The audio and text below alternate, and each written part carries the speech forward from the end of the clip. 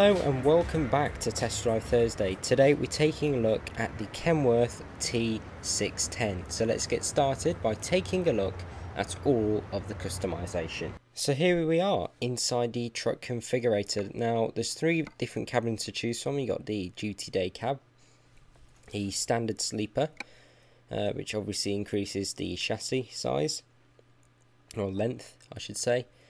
You get a lot more room on the inside with this, obviously. You can see the comparison here, if we just switch back to that. But you do get this rear window on the back, which, as you know, I do really like those.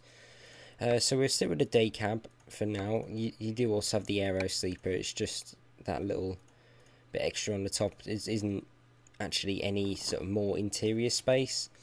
And to me, it just seems really sort of steep, that angle. It's kind of unusual. Personally, I do like the day cabs, as I just said. On the chassis, sadly, only one really. You've got a 6x4. Obviously, if you go for long, it gives you the bigger cabin. So yeah, only one chassis option, which is a bit of a shame. Engines, there's quite a lot of these. They're all Cummins. Starting off with a 485. In fact, there's quite a few 485s here. Trying to work out what... I don't know what adept is. If any of you do know what that is, please do tell me. This one's got 200 foot-pound more torque, I think. Doesn't seem much difference, but you got some 500s, 550s, and some 600s, so quite a narrow range. 115 horsepower and about 400 foot-pound of torque. Not a lot of difference between the engines. Transmission, now this is a shame. There is only 18 speeds. No sort of quick shifting 6-speed or anything. This is all you got, which to me is kind of frustrating. Because I do like that really quick shifting 6-speed, and I don't really think my what's it called? What do I have? G29 is set up for 18 speeds. I'd have to sort of mess around with everything, so that's a bit annoying. Interior, it's much like the standard Kenworth in the game. You've got this sort of pattern on the side with or without that, and then you also got grey, which I much prefer. Onto the paint, it's all standard colours really, and then you got these extra ones which are really nice. It's a lot like the Peterbilt 567. In fact, it's by the same guy who did the Peterbilt 567 from a few weeks ago. That's probably why some of these skins are fairly similar. Probably go for one of these today, but we'll just go for white for now whilst we're configuring. Down here, these are all your bumper options. I do like the bull bars that they've got going on here. They're not too high, they're not too sort of in your face either, which I do like. Don't really like these squared ones. I just think it looks a bit weird when they're painted. Sort of doesn't break it up very well. Probably if I go for like yellow whilst we're doing this, probably better. I just think the chrome sort of works a lot better, especially with these little extra lights down here. I like how they're sort of indented into the bumper as well. It's pretty cool. Right, let's move up. Now, I did a test before the video, and I can't tell a difference between these lights. You'd think that the xenon ones would be a lot more sort of bluish, but they're not. I can't really tell a difference between the standard lights, and there's no visual difference either, so I'm a bit confused about that. You've got some sort of wheel trims here. I don't really like them. Moving on up, you've got the bug deflector, different shapes, or just completely remove it. You've got the side mirrors. You can add some side lights. You can change the sort of, well, it says side skirts, but all tanks and steps. I don't really like this design, to be honest, but you can paint the tanks. You can't really do that with this, which is a bit of a shame. Around here, got the door handles, mirrors. What's this option? Oh, we've done that one. You got the warning flags down there. Rest of that is on the inside, I think. You got the sun visor, lights, horns, and I'm guessing this is beacons. Yep, beacons. Like how they're on the side with the metal sort of piece. That's very nice. Add them on there. Alright, we've got some exhaust stacks which are pretty cool. They're a bit too tall for this truck. I think those work a lot better. And you've also got, where's the exit for this? Can't really tell. I think it might be, you know what, I don't know. Somewhere around here usually. Around the back we have got mud flaps. You can change them to white if that's what you prefer. I think black just works a lot better though. And you can also change to this style of lighting, which in my opinion looks a lot better than this. This looks really sort of dated. That still looks really nice. We've done that. I don't think you can change the, oh there we go, mud guards. You can change them. Painted ones look alright. Chrome, that's probably a bit too much. Not a massive amount of options there. Also got a side mirror. On the inside, you can't really do much again. Just all standard stuff really. Sat nav's built in. Not sure what that is. But yeah, I think that's pretty much it for the options. So now I'm going to do a time lapse of me building this truck to my spec.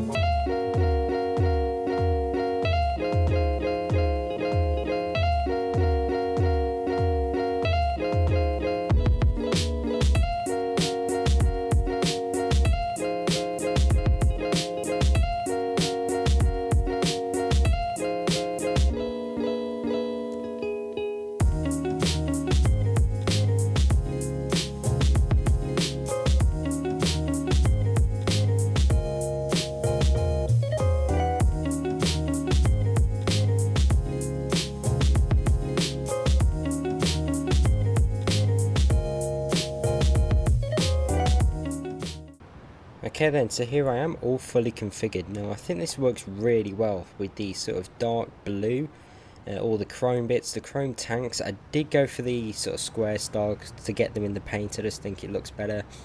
These sort of chrome wheels with the sort of red sort of dot on the hubcap. The bull bar looks so sort of aggressive. I just think it works really well. I do have a job put in the sat nav, as you can see by the look of it.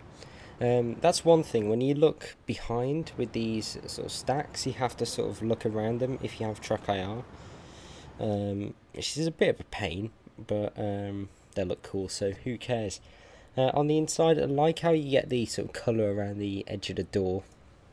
It's kind of cool the way that's brought in. But anyway, let's turn it on. Pretty easy to read dials. It's a lot like the 567 Peterbilt, 579 Peterbilt like I had last time, except that you don't get a digital speed readout, which I really like in that truck. It's just so useful, but yeah, again, this doesn't have it. I am using manual. I've sort of set up my H shifter to work with manual, so I haven't driven a manual truck in quite a long time. So yeah, let's turn it on and get going. Now, it is only a short journey. I think we'll start off in third gear. I went with the 600 brake horsepower engine. I went with the sort of bottom engine. It had the A cert or whatever. Yeah, please do tell me what that is, if you know. That'd be pretty cool. Yeah, let's get going. Plenty of power from this 600 horsepower engine. 15 tons of petrol, so it shouldn't be a problem. But yeah, it's fairly overcast today. It doesn't really show the colour brilliantly, but still looks really nice. And it's still lighting. So yeah, it's made by the same guy who did the Peterbilt 567 that I tried a couple of weeks ago. I think we'll turn right actually. But what shocked me about the customization of this, it just doesn't seem anywhere near as good as the 567 for some reason. I don't know why that is, but yeah, it just doesn't seem like there's much going on. Like, what's there is pretty good, but I just wish there was a few more options to make it a bit more unique. I do like how on the 567 you've got the sort of blacked out grille and the sort of blacked out lights. That's one of my favourite features of the truck. But with this you get no options to change the grille, or any options that I saw anyway, to change the lights or grille or anything, and the option that there is there to change the lights doesn't actually do anything major anyway. I can't tell any difference. So yeah, I definitely do think there's some work got to be done on the sort of customization front. You can't really do much to the interior. I wish you could. Maybe like a full black interior would be nice rather than this grey, which probably would get dirty pretty quickly. The inside is borrowed from the T680 that SCS made. Some of the textures are fairly low, like that little bank of switches down there, but generally it's alright. I mean, if you look here, those textures are nice. You can definitely tell it's a fairly, well, it's a few years ago since SCS developed this truck. I'm guessing maybe 3 years ago, and they're sort of modelling on the inside, so it's starting to show its age. It's still not that bad though. I do like the engines. They don't like to rev that high. They get to about 2000, and there's sort of like a rev limiter there. It's nothing visual, but it just won't rev anymore. I'm keeping it around 1500, changing around 1700, about that range. It seems happy there. But the power delivery is really nice. Just try and time it. Yeah, that worked well. The power delivery is really nice. Pretty much any gear it'll just pick up from. You don't have to, as I said, rev it out, because it doesn't feel comfortable doing that. I think the sun's coming out as well, which is nice. Show you the paintwork in a bit. But yeah, you can put it in 18th gear, what we're doing now, 40 miles per hour, doing around 7,000 RPM, and it's super quiet. Really is nice to drive. And even though we are in 18th at relatively low speeds, if I put my foot down with this 600 brake, it takes a bit, but eventually it gets in its stride. You don't have to keep changing gears, which I thought you might do on an 18 speed, but it's actually alright. Not too bad at all. If I go through the displays quickly, obviously you got your fuel economy there, temperatures. Apparently this has got enough fuel in it to do 2,200 miles. I don't believe that. You're probably going to do about maybe 1,500, which isn't bad really. 300 gallon tank is pretty massive, and to go 1,500 miles on a single tank of fuel, that's typically what I find. I usually get about 75-60% of what that's claiming. So let's do that. Can't be able to do it in my head. 2,200 times 0.75 So yeah, you're going to get about 1650 miles out of it, which is not bad. Usually I get around 800 to 900 on a 200 gallon tank, so yeah, that's pretty good. How's this work? Is he gonna stop there? I'm not sure what he's doing. Like, you see that? Yeah, so it stops revving at 2000. It just seems a bit too early for me. The engine sounds like it can keep on revving, but apparently not. So you do have to watch the revs, especially when pulling away. Right, come on, time these lights. Yes, there we go. Let's get in front of this guy. I do like having that rear-facing window. Super nice. Let's put the cruise on at 33. And just leave it there. What's this? Oh, roadworks. Got to get in this lane anyway. So yeah, in general, I do think it's a really nice truck. I do like the lights on the T610. They're a lot more sharp than the T680, and generally I think it does look better. It looks really sort of chunky and angular when you go for the sort of day cab like I have here. I think it makes a truck. But let's turn the lights on a sec. This is sort of a feature that I've noticed on the GTM mods, or GTM mods I should say, sorry. The backlighting for the dashboard is always on. Like you see, I'm changing the lights here, but the backlighting isn't changing. And the backlighting, this is the same on the Peterbilt as well. It's like a beigey sort of brown colour, which I really don't like. I don't find it that easy to read at night. I would much prefer like an orange or red or something, like I've got on my Peterbilt W900 on my Let's Play series. So yeah, I'm not a big fan of the backlighting. I wish you could turn it off with the lights. Although you can sort of do it there, but surely it should come on with the main lights. But yeah, you can sort of see the brown there, which is a bit annoying. Right, come on, let's get going.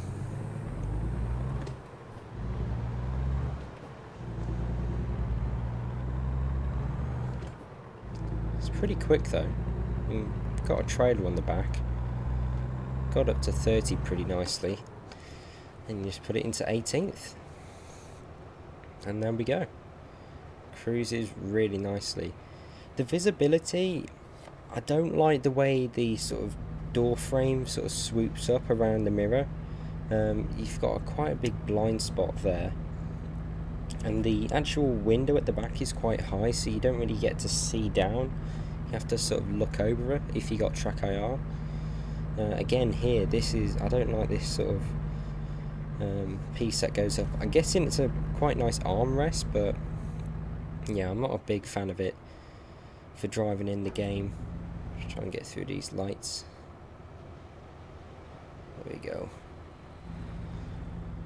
Well, the world of trucks aren't up there, which should be Hollywood, but oh well. I haven't really seen a mod that changes that to Hollywood. It'd be cool if someone found one. What else to look at? The mirrors themselves, they seem a bit low, if you ask me. Like the bottom of it is cut off by this part of the sort of window frame. Almost went into the back of him. They don't seem massively big as well. But we will see what the lights reverse with. Really like the power delivery of this. Sounds pretty nice as well. It's not too intrusive. You don't have like a turbo whine or anything. It's nice and relaxed. How are we doing for fuel? 5.2 miles per gallon. That isn't bad, considering we're doing sort of town driving. Haven't done a motorway stretch or anything.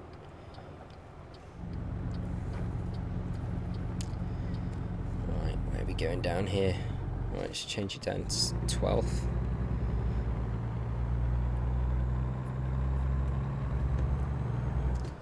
So yeah, overall I definitely recommend you take a look at this mod. As I said, I don't think it's quite as well done as the Peterbilt 567 that I tried a couple of weeks back, but it's definitely a pretty good mod. It's better than average, I'd say. Really do recommend it. Right, now this is never a nice reverse because of the sort of traffic that comes past, so I'm probably going to turn the beacon on, make as much sort of light as I can to warn the AI. They'll probably ignore it anyway. Okay, you see what I mean? Come on, you go past. Now there's a Prius, by the looks of it, in fuel station. I don't know if to let him go past. Oh, I'll turn the wipers on.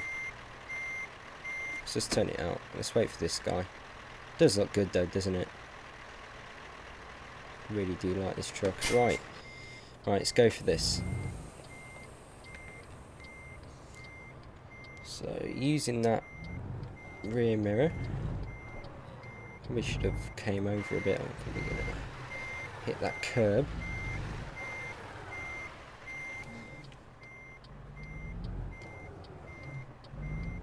Haven't given myself much room down here.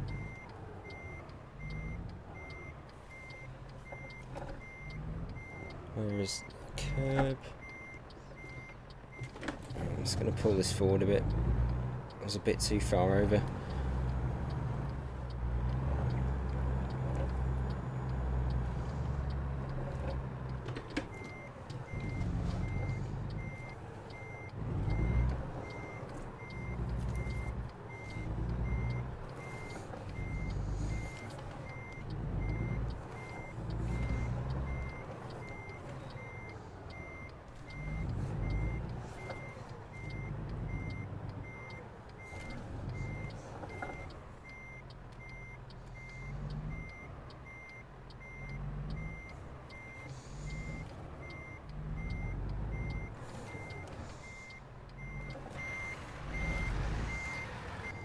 Sorry for going quiet, was concentrating a bit.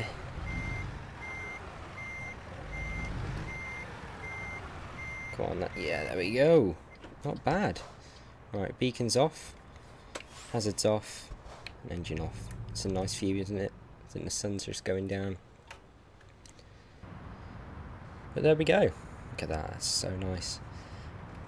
If you enjoyed that video, please do give me a like, subscribe for more, and hopefully I'll see you again soon.